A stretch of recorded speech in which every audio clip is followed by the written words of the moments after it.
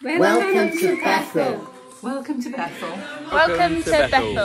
Welcome to Bethel. Welcome to Bethel. Welcome to Bethel. Welcome to Bethel. Welcome to Bethel. Welcome to Bethel Baptist Church. Welcome to Bethel.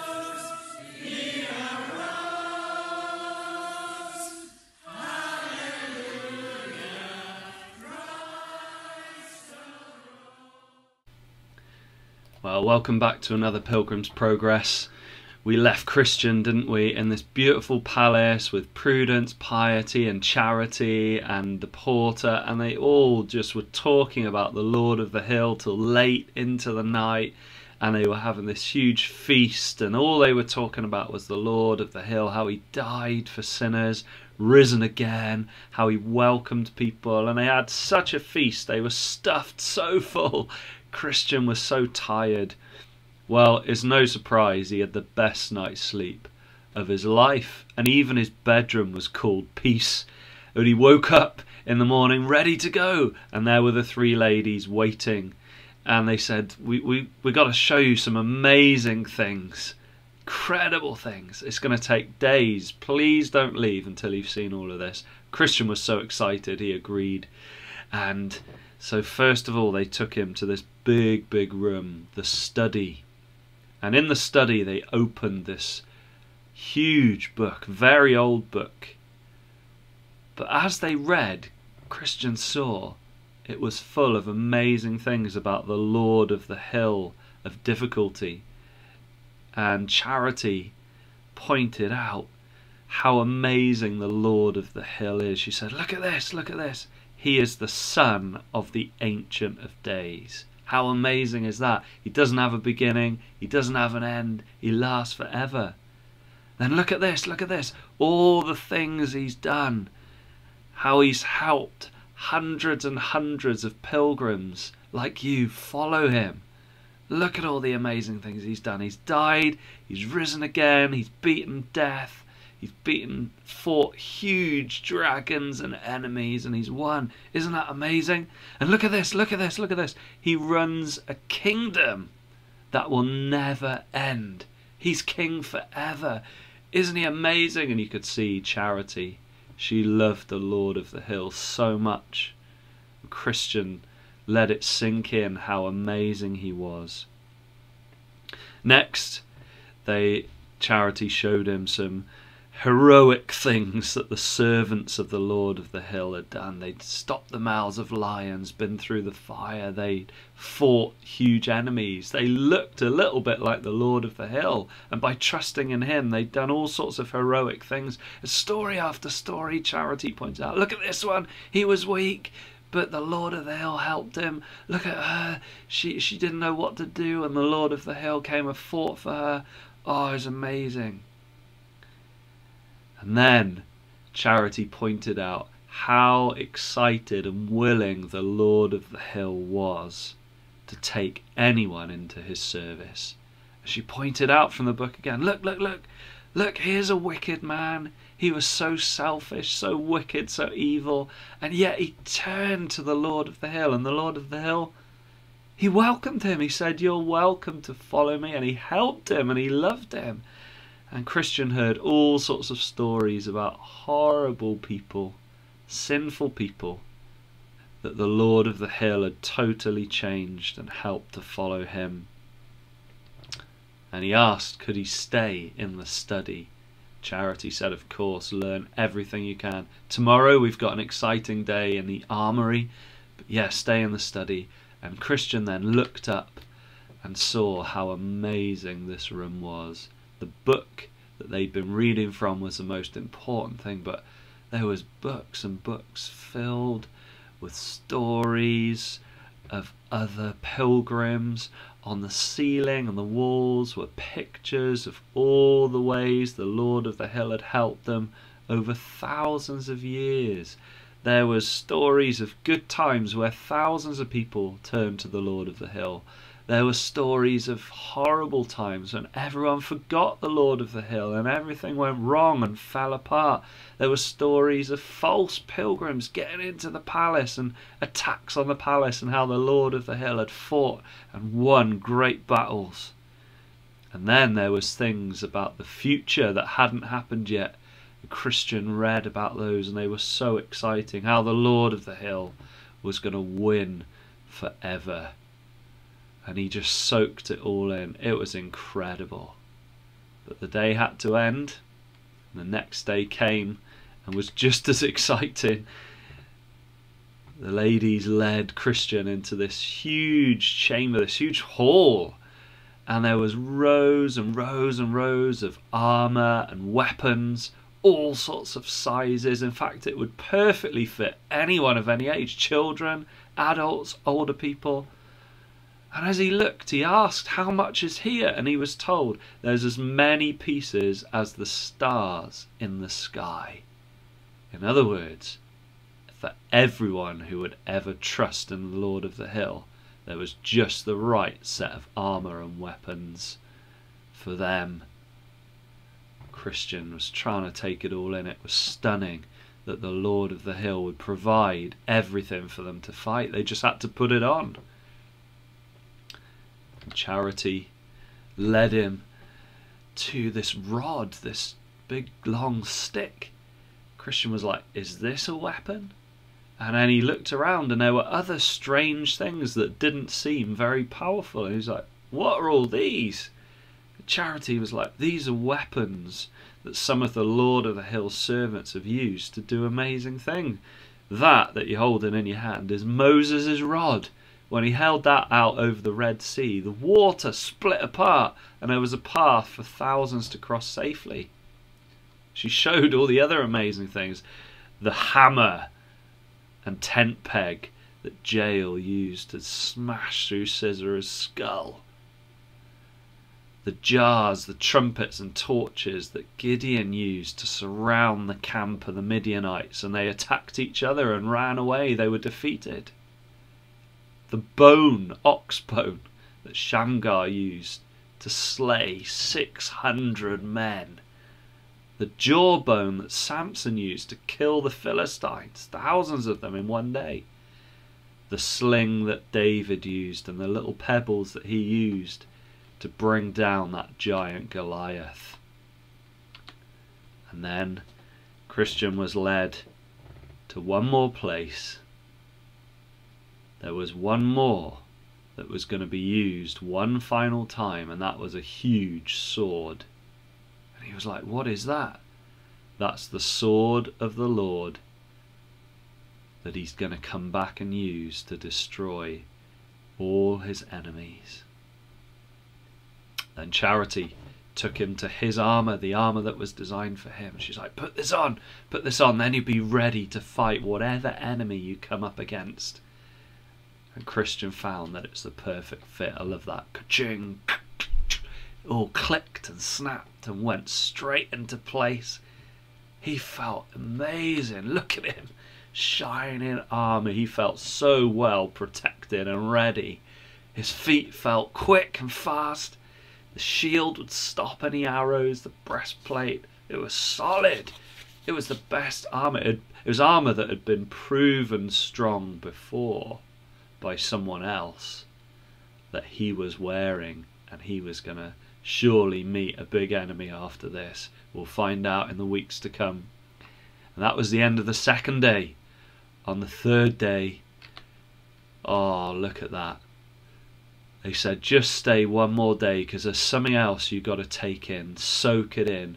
And they led him up to the rooftop of the palace, the beautiful palace, and he saw the most beautiful view he'd ever seen.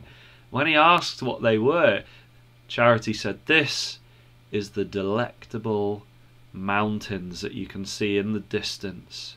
And he saw these lush mountains, forests and woods with loads of trees and shade. He could hear the birds singing. There was vineyards with loads of grapes growing, fruit trees, flowers, meadows, springs of water, fountains gushing out everywhere. It was like this land that was full of life. And when he said, what's that land called round about those delectable mountains? And they told him, that is Emmanuel's land.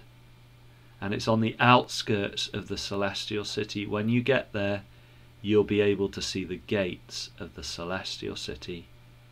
And Christian just stood there, staring at the beautiful view, and his heart was pounding for the celestial city and the Lord of the hill.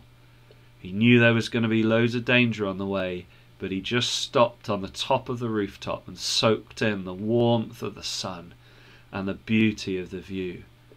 All that pain, all that suffering was going to be worth it, and it was only from the top of that palace that he could see it properly. What happens next time? You're going to have to tune in to find out. Well, we're going to go back over today's story and learn what Jesus wants us to learn. There's some amazing things. So remember, the beautiful palace is church. It's all the people that belong to Jesus. And your local church, a church that hopefully you belong to. If not, you should follow Jesus, be baptized, become a member, join his family. It's an amazing place, and it's only when you really belong in Jesus' family in the church that you get to feast. That's what Christian had. He took communion last week, and when he started to take in everything about Jesus, he slept in peace. He had such peace, and he was so refreshed by all the help that Jesus gave him. In the study, the book that they open is, of course, you guessed it, it's the Bible, and it's full of Jesus on every page. The most incredible book written by the Holy Spirit for us, for you, and it's full of Jesus. And remember, Charity tells Christian he's the son of the Ancient of Days. He's always been around. He understands you, he loves you, he cares for you. He's always been there. He doesn't have a beginning, doesn't have an end. He's always there when you need him. And he's done incredible things. And in the Bible there's stories of Christians, not stories, but true written down things about their lives and how Jesus has helped them. Thousands and thousands. And there's also every area of life is covered in the Bible. Every problem you could have, all those sorts of things, and Jesus talks about them and shows how he's helped in real people's lives and how he wants to help you, and how that Jesus, he runs this kingdom that never ends, the kingdom of heaven, and he wants you to be part of it. What an amazing thing that Jesus will never die again. He's risen from the dead. And the Bible's full of all sorts of ways that Jesus has worked through other Christians, these heroic things. You can find in Hebrews chapter 11, by simply trusting in Jesus. By faith is the line you'll find there in Hebrews 11. By faith, by trusting in Jesus. Abraham had the strength to live in a tent, to not accept money from this world, but to live for heaven. And it's amazing how he followed Jesus, just trusted him. And that's just one. You can read that chapter yourself. And you'll find in the Bible how amazing Jesus is, that he's totally up for saving bad, selfish, wicked people. And if you know and you're listening today that you're a sinner, the Pharisees said about Jesus, he welcomes sinners and eats with them. They accused him of that was a bad thing. But that's to Jesus' glory. He will welcome you if you trust in him, if you're sorry for your sin. He's died for your sin, risen again, and if you trust him, if you believe him, you can be forgiven and welcomed in. Read the Bible. Incredible book. It's got times, remember Christian then looked at the walls, isn't it? The Bible is full of times of revival when Jesus saved thousands, when they all turned to him, and then sad times when they all turned away, and that's warnings to us to constantly be seeking Jesus and loving him. False Christians, how to check whether you really know Jesus or not, otherwise you're in danger yourself. And then attacks on the church are all in the Bible, and how Jesus is defended. Such an incredible book. It's like this unlimited book, and every time you open it, it comes to life, and Jesus shows you more about him and how he's helped so many people. It takes forever to get through it. There's so many levels, so much in there. And there's also things Christian read about the future. That's obviously the prophecies about Jesus coming back again and making a new heavens and a new earth for you to live with him forever, where there'll be no more dying, no more pain, no more suffering. Everything's going to be amazing.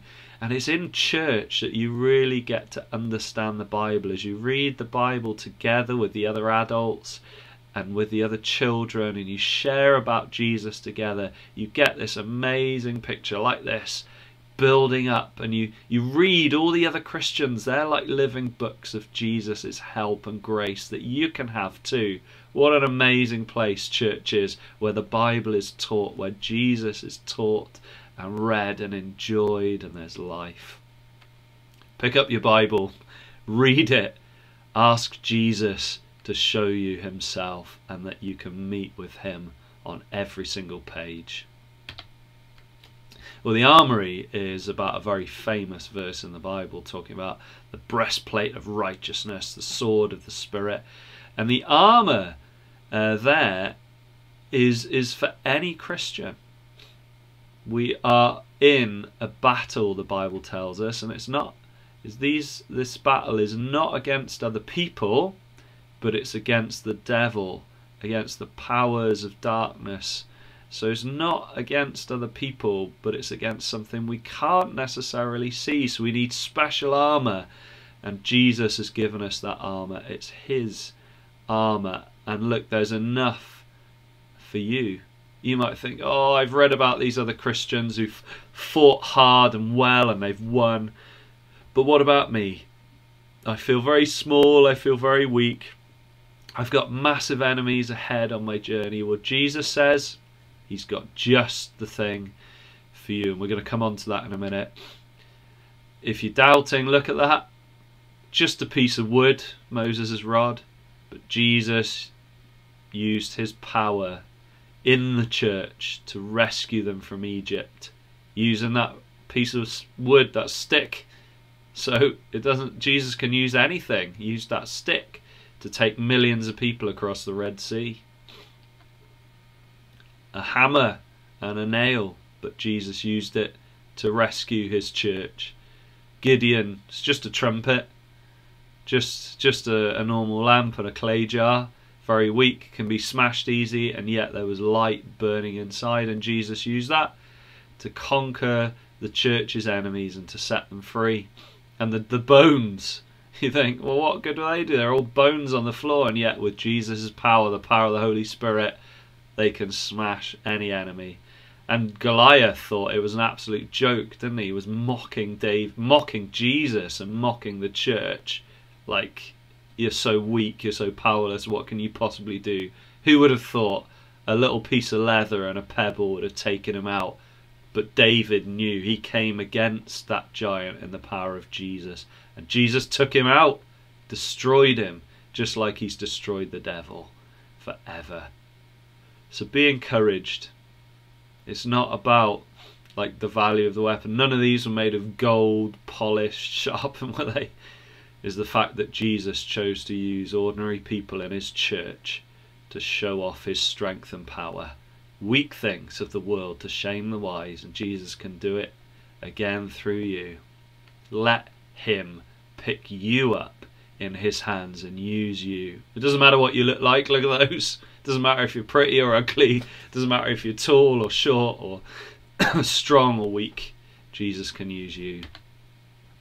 And the armour that Christian got to is the armour from Ephesians 6. And he had to put it on. It is Jesus' armour. That's why it's been proved. If we're going to come on to that in the questions later. This is like putting Jesus on every day. We need to put on his righteousness. We need to put on his goodness, and that protects us. We need to trust him, the shield of faith. We need to use the faith that Jesus trusts the Father with to put out all the arrows that the devil fires at us every day. The sword is the sword of the Spirit, the Bible. We need to use that to attack what the devil's lies. We need to pick it up and use it. And that's so important every day. We need to put on this armour and fight this battle, not against flesh and blood, but against the principalities and powers, the dark powers and the devil himself. And of course the last piece was this sword of the Lord. And in 2 Thessalonians, that just simply says it's the breath of Jesus' mouth. How amazing is he that all the devil and his demons and the powers that we're up against, when the time comes, Jesus is just going to go blow on them. And that is how easy it is for him to smash their power and defeat them. So be encouraged. Pick up Jesus, trust him, put him on every day, put on all the equipment he gives, and you'll have the strength from him to fight any enemy using all the help that he gives you. And it'll fit. It's polished, it's been used. Jesus has used it himself to defeat death on the cross and sin. You'll be fully equipped, ready for everything in life. And then the last one is this view. So in church we get to study the Bible together, and we find out how amazing Jesus is. It's only in church, which is like this beautiful palace, that can happen. And it's in church that we get equipped, we get made ready for every battle we go out to fight in work and family and church life in the week. It's only in church that we get properly equipped. And this, what about this one? This amazing scenery that Christian saw, the mountains, the beautiful land that he could see in the distance, is like the time just before he would die. It's like heaven is really close, but he gets to glimpse it. He sees a little bit of it and soak it in. So it's like he sees a bit of heaven now. And it's only in church, when you climb up to the heights of the palace, when you climb up to the heights of church, what you get to see, if church goes right and well with Jesus' help, is you get a taste of heaven on earth now. There's nowhere else in the world you can go to get that. You get to see some of the things that are coming when Jesus comes again. You get to taste them now a little bit. They're going to be so much better then. And it should make our hearts ache. Like Paul said, I long to depart and be with the Lord Jesus, because it's better by far. But we get these glimpses of heaven now, and Jesus is so kind to give them to us in church. When you see other Christians loving each other with Jesus' love, being patient with each other, suffering with each other, you get these amazing tastes and views of what heaven is like, and it makes you long for that day when Jesus comes back again. Trust in Jesus, pick up your Bible, get back to church when you can, and join in and see amazing things about Jesus. Well, here's some other things you can do. 2 Timothy 3, John 5, what's the book that Jesus has given to the church? What is it good for? And who is the Bible about? Keep it simple. Ephesians 6, Isaiah 59, what are the pieces of armour that Jesus gives the church to use? Perhaps chat about those, what each one is good for, and whose armour is it that we must put on? Remember that, it's really important. Isaiah 33 and Lamentations, what can we see from church life? And what can cloud this view? So when can we see heaven in church life, but what blocks out that view? Okay, and make sure you deal with that. Then you can add these 3 parts to the palace beautiful: the study, the armoury, and the balcony or the rooftop to your map. And then, this would probably take you ages, but it's a good thing to do, and keep doing it your whole life. What amazing things happen in church in the Bible. Think of the times in church when God's people are gathered, and where Jesus helps them to fight enemies, where Jesus reminds them who he is, where he gives them a taste of heaven on earth, when there's times of revival. All these different, there's thousands of them in the Bible. Have a look and find out. See you next time.